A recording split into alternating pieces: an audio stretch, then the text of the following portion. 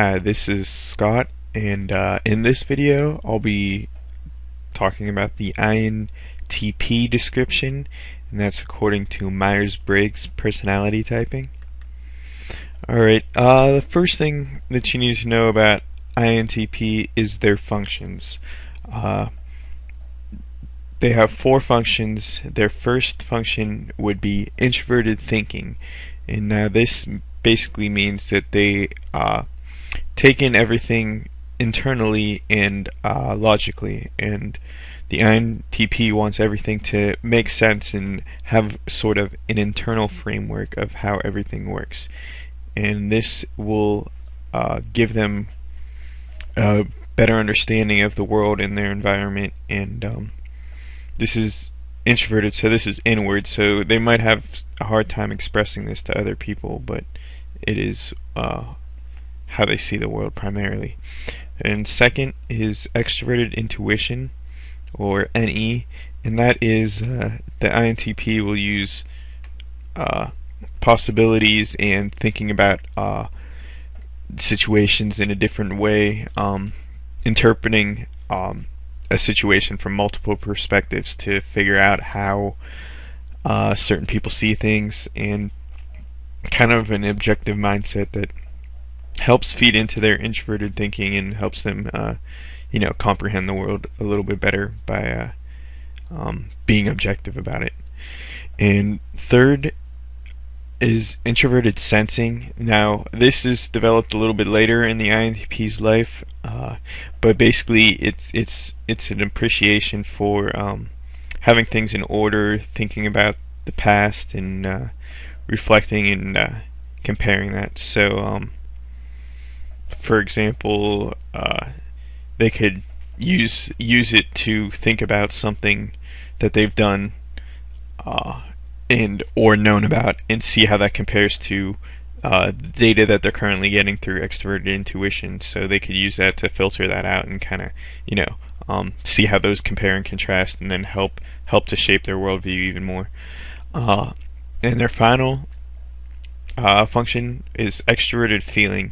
Now this is the weakest function of the four, and it's developed a lot later in life. It still never becomes really strong because it kind of contradicts their introverted thinking way of the world. So they INTPs kind of can shut off this extroverted feeling, but basically what it is understanding other people's feelings and emotions and kind of empathizing with them. And so as INTPs develop, they could get a better sense of how what they say, how it would affect other people, instead of just approaching something from a logical standpoint. They might think of the best way to say it, or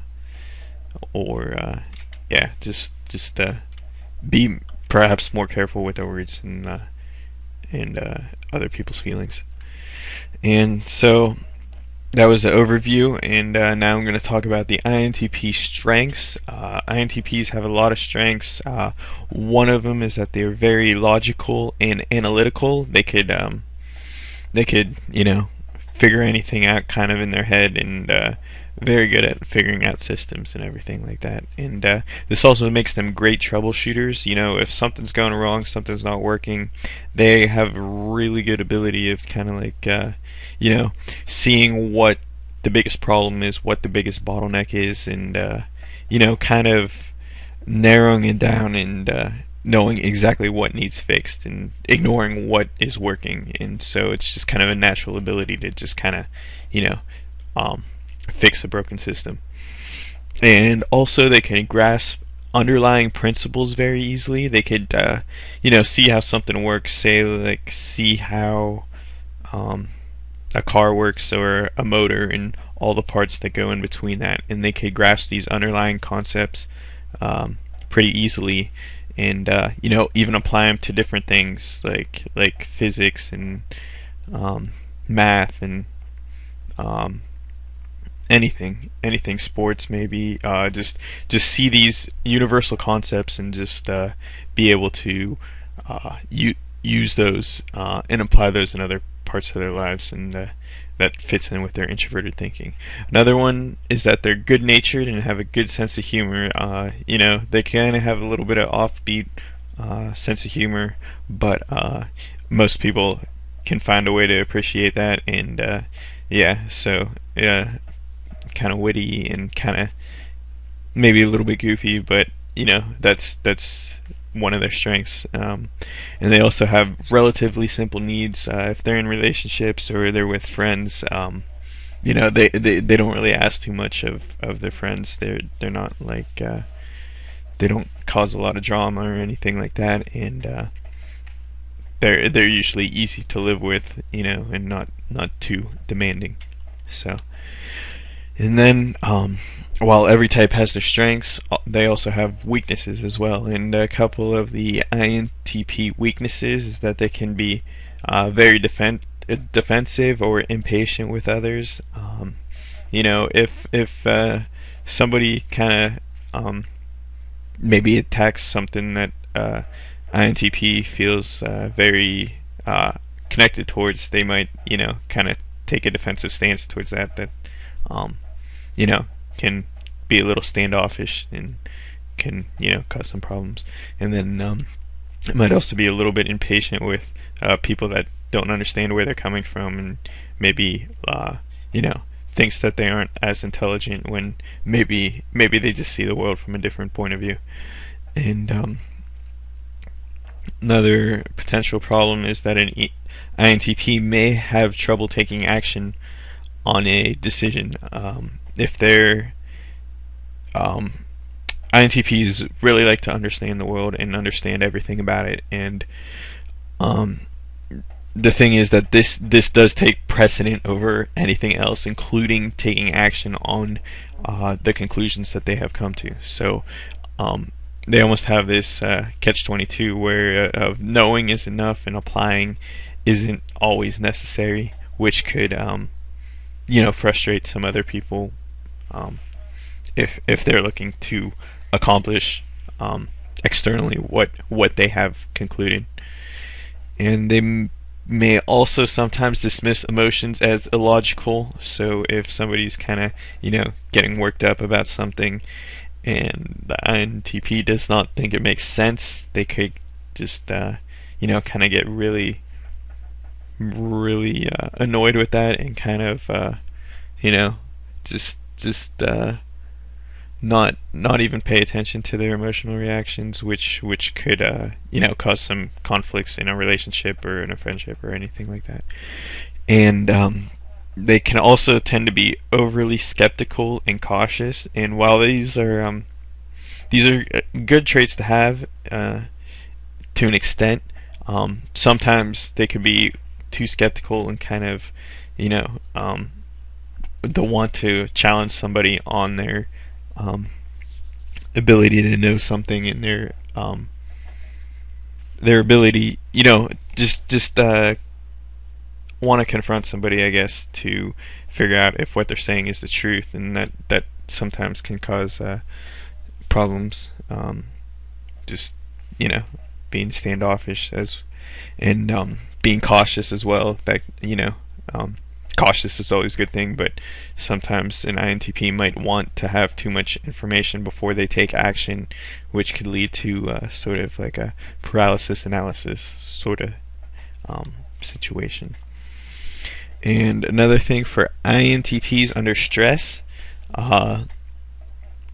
when they're in a stressful situation, they have a tendency to withdraw from the situation, which means they could kind of shut down and not want to deal with the world or the consequences of their actions, which could honestly cause it to get a little bit worse, and could cause people to be frustrated with them just being unavailable. And when they're stressed, they may also become very angry and emotional, kind of have a snapback reaction towards people, and kind of being very direct and blunt, which could cause some disharmony in the relationships, and yeah, just cause a couple problems. And under stress, they might be feeling stressed because they could be put in a situation where they feel like they aren't competent, and that's really an uncomfortable place for an INTP to be, because if they feel like they're not competent or don't understand what's going on, it really messes with who they are as a person, and they derive some esteem from being able to figure stuff out, and if they're in a position that maybe doesn't play to their strengths, it could overwhelm them a little bit and cause them to be stressed out. And another problem is when they're stressed, it could cause them to ignore others and live in their own heads, so they could kind of, have their own conclusions that they might not share with other people, and this can cause a lot of misunderstanding between others and lead to tension that might not actually be deserved on either end. So yeah, these are just a couple things to watch out for an INTP might have. And yeah, so there's also a couple free reports that I have that you could check out for INTP growth as well as jobs and careers. So yeah, I got 2 reports on those, and you could go see those if you go to my site personalitygrowth.com/INTP, and I'm looking forward to seeing you there. And also, I would really appreciate it if you subscribe to this channel. I'll be having a bunch more posts on Myers-Briggs and personality growth. And also, if you want to put in the comments anything that you'd like to see me talk about a little bit more, I'll be glad to answer that and possibly make another video about that. So yeah, just let me know in the comments below. Alright, thanks.